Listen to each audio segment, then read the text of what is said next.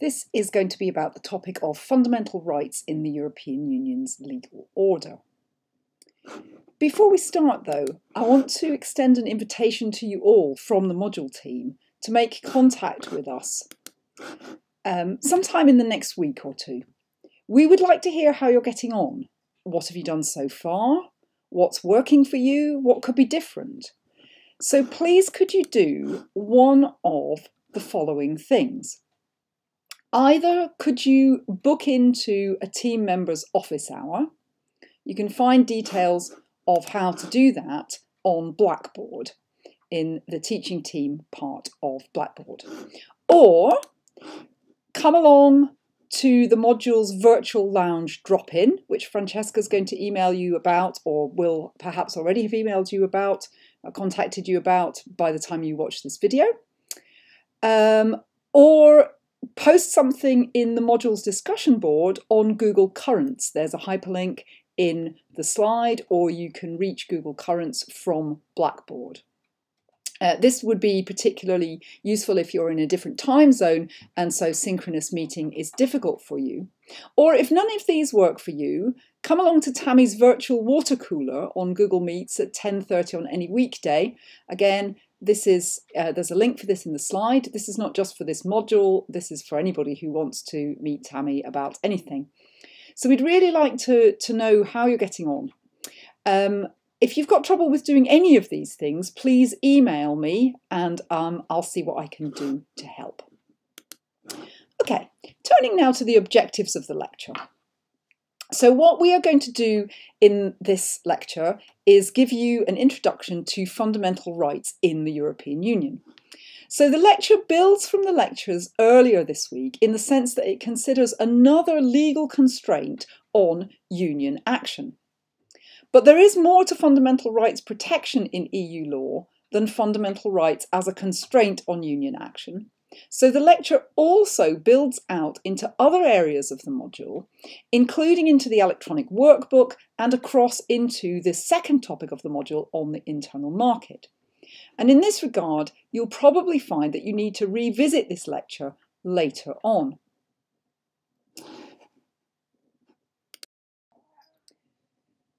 The ways in which fundamental rights law works in the European legal space are complex.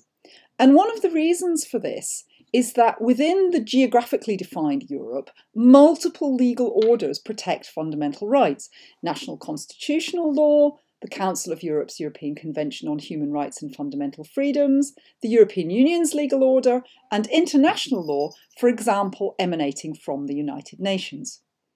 This overlapping of legal orders creates complex questions of interlegality. Put simply, the interplay between different legal orders. As you will already be beginning to see, it doesn't make sense to think about these legal orders in relations of hierarchy. Another reason is that virtually all fundamental rights are not absolute. They can be departed from where there is a justification for doing so. The deprivation of liberty associated with responding to COVID-19 is a case in point. And sometimes one person's fundamental right is in conflict with another person's fundamental right. For instance, if I need a support animal because of my disability, for instance, a visual impairment, but my student needs an animal-free learning environment because of her disability, for instance, an allergy. There's a nice summary of different types of competing rights in another context, the federal Canadian system, and I've put the hyperlink in the lecture notes to that. The aim of these lectures is to offer you a pathway through the complexity. Kat, you're not helping. As always, you will need to supplement your learning with a good textbook. I've used Craig and de Burke and Barnard and Peers to inspire this lecture. And you will also see that there are links to other lectures, for example, about the rule of law question in Poland and Hungary, and to the electronic workbook, particularly the points about judicial review of union acts under Article 263 TFEU and Article 267 TFEU, and about supremacy or primacy and direct applicability and direct effect of union law. So this is the structure of the lecture.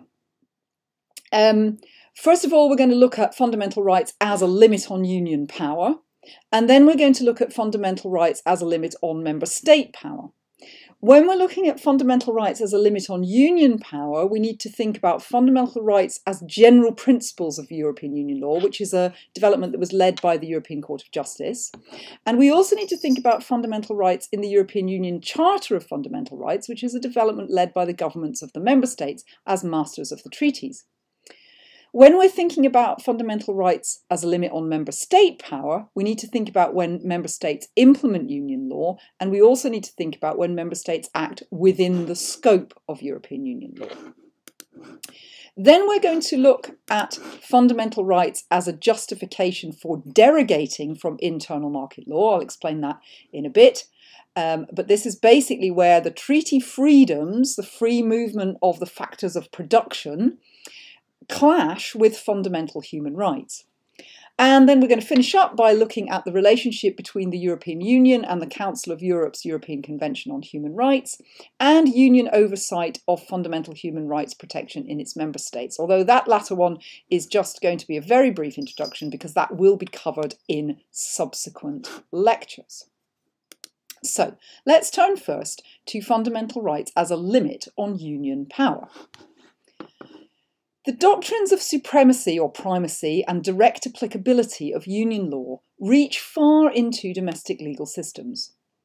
This was fine while union law was essentially a matter relating to technical trade issues and when union policies covered things like agriculture and fisheries. At that time too, the union institutions had to act through unanimity in council, and so in effect the governments of the member states exercised control over the union's legislative agenda. The reach of the then EEC into administrative decision-making, for example through agencies that act on behalf of the European Commission, was also much less widespread. Over time, though, acts, legislative and administrative acts, taken by the EU institutions reached into more and more areas of national life. Now, as we've seen, the European Union has competence to act in various ways in a very wide range of areas. The European Union's powers in the criminal law field are a very important development here. State power to impose criminal penalties is an extremely important domain for fundamental rights control, because without control of such state power, very basic human rights, like the right to liberty, are not protected. The European Court of Justice began to be sensitive to these dynamics back in the 1960s. In the Stauder case, the Court of Justice, faced with an apparent conflict between a Commission decision and the human right to dignity, adopted an approach of consistent interpretation. The proper meaning of the relevant decision, held the Court, was one that protected the relevant human right. There was nothing in the treaty texts requiring or even enabling the Court to do this. The Court's reasoning asserts the fundamental human rights enshrined in the general principles of community law and protected by the court. You can read that in paragraph 7 as the basis for its decision. Where do these general principles of community law come from? And where does the court's obligation to protect them come from? Neither is explicitly enshrined in the treaty text at the time. These are judicially created principles of European Union law. The general principles have been developed over the years by case law and now include a very large list of principles, including administrative principles such as proportionality or due process rights like nemo iudex in sui causa. But the Court of Justice has also held that the human rights in the European Convention on Human Rights are a special source of inspiration. For instance, this is found in the Nold case, the Rutili case, P and S and Cornwall County Council, or Österreichisches Rundfunk. The Court of Justice has never held that the European Convention on Human Rights is formally binding on the EU, or that its provisions are formally incorporated into EU law. But the European Convention on Human Rights is an inspiration for general principles of European Union law.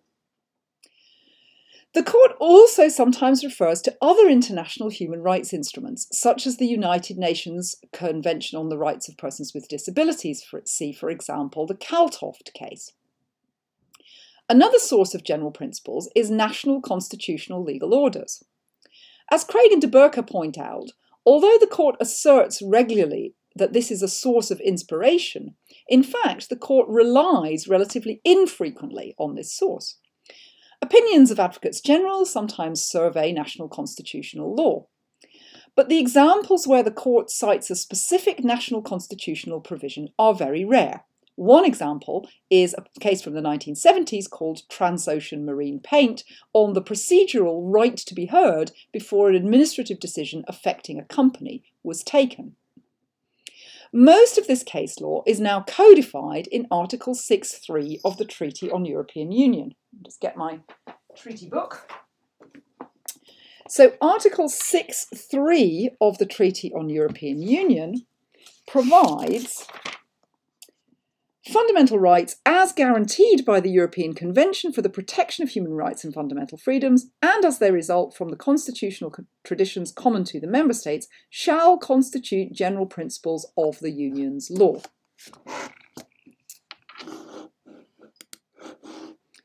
It's one thing to require a consistent interpretation to secure human rights protection when interpreting EU acts. This is the approach adopted in Stauder and still used today, for example, in the Google Spain case, in which the Court of Justice of the European Union interpreted the Data Processing Directive so as to be consistent with Articles 7 and 8 of the European Union's Charter of Fundamental Rights, so as to secure the right to be forgotten by a search engine.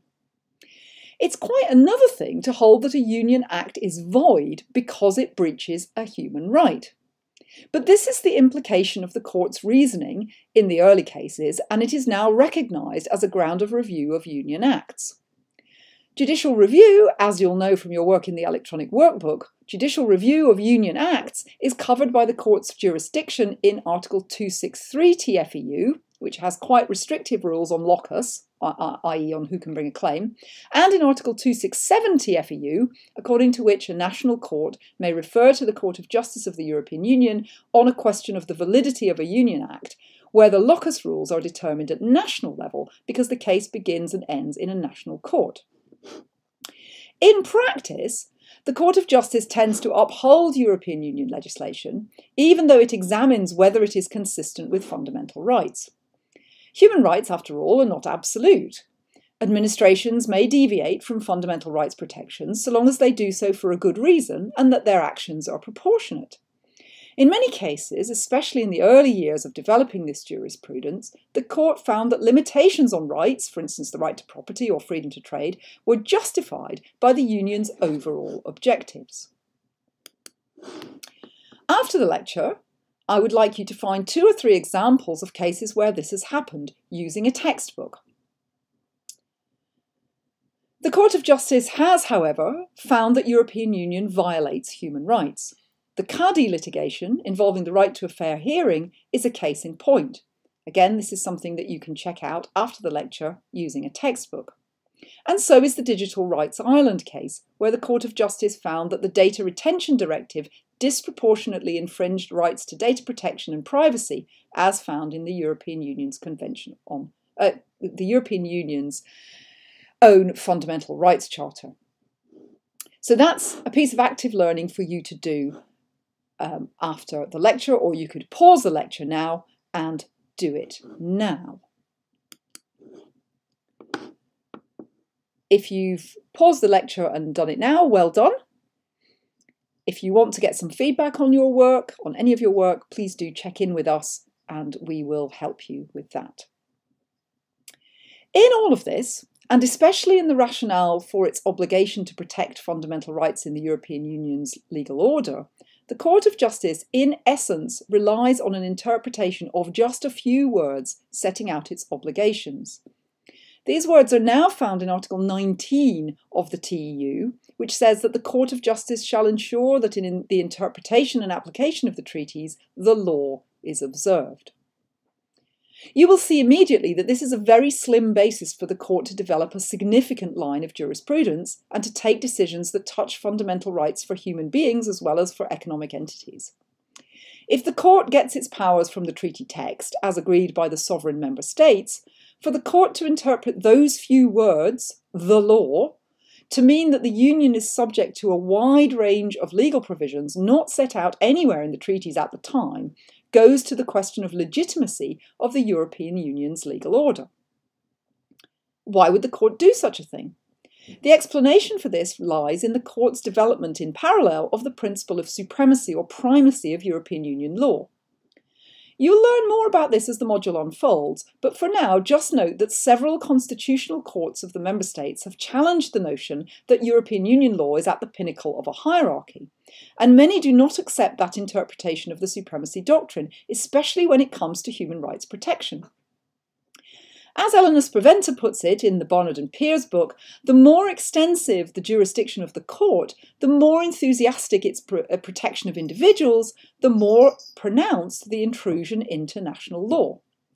And the inverse is also a concern. What if the standard of human rights protection guaranteed by European Union law is lower than that offered at domestic level?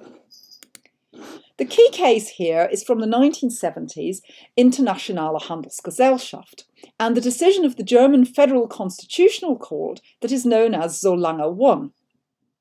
You will have covered this when making your notes on supremacy of EU law, but just to remind yourself of it now, and if you're not familiar with it, then refresh yourself from the textbook that you're using. If you want to talk more about this, do get in touch. The interactions between the German Federal Constitutional Court and the Court of Justice of the European Union about the final arbiter of human rights protection continue to this day. The latest is the German Federal Constitutional Court's 2020 ruling in the Public Sector Purchase Programme case. I've put a hyperlink to that case in the slide, and it involves a response by the German Federal Constitutional Court to a decision of the European Court of Justice in a case called Weiss, upholding the validity of a European Central Bank decision on a European public sector asset purchase programme. You will see when you have a look at it that this is a competence case about what counts as the boundaries of monetary policy, a question also considered in cases like the Pringle case and the Gauweiler case. You will notice that there are links here between competence, supremacy, and fundamental rights protection. The looser the court's competence control, the wider the reach of EU law, and the more that its supremacy threatens the protection of human rights in national legal orders. If this is not sounding familiar, then pause the lecture here and have a look at the parts of the electronic workbook on supremacy again.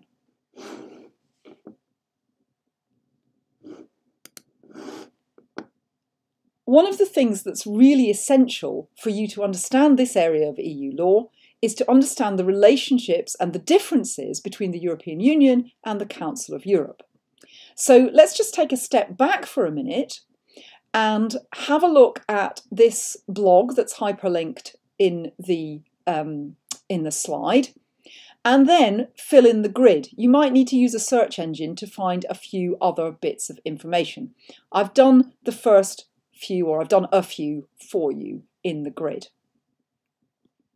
As the blog says, the press often mixes up the Council of Europe and the European Union. The next time you spot a piece of journalism that does this, share it with the module cohort via Google Currents, or tell us about it in a virtual office hour or a virtual module coffee or lunch. If you've done all of that, and if you're looking at this lecture again, perhaps as a part of revision, as an extension activity, you might want to read this blog by Davor Petric at Zagreb University and summarise his key arguments and see what he says about the PSPP case.